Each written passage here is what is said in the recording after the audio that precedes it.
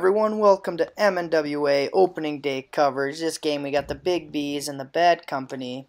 Starting out, Garrett Greggy, top of the first inning, has some trouble finding the strike zone, walks in a run, making it 1-0 Big B's, Bad Company behind. Garrett, however, with the bases loaded, only giving up one run, proceeds to strike out Chris Polzine, Ethan Fauble, and get Zach Busman to end the damage, 1-0 B's.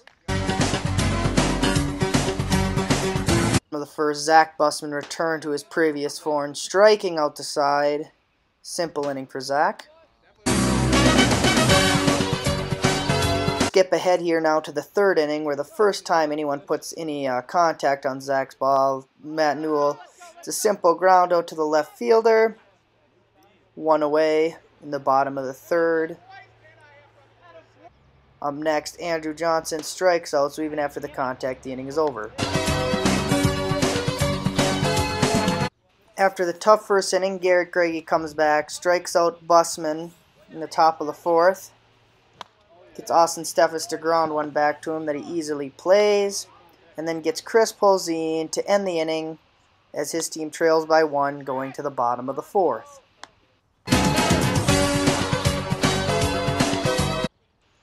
Bottom of the fourth, last chance for Bad Company. Trent Steffes leads it off with a strikeout. Garrett Greggy then reaches on an error by left fielder Chris Polzine. So one on, brings a go-ahead run to the plate in Matt Newell with one out. Busman gets Newell swinging, and the last chance comes down to Andrew Johnson. Johnson does put the ball in play, however it is a routine fly ball to Chris Polzine in left to give the Bees the W.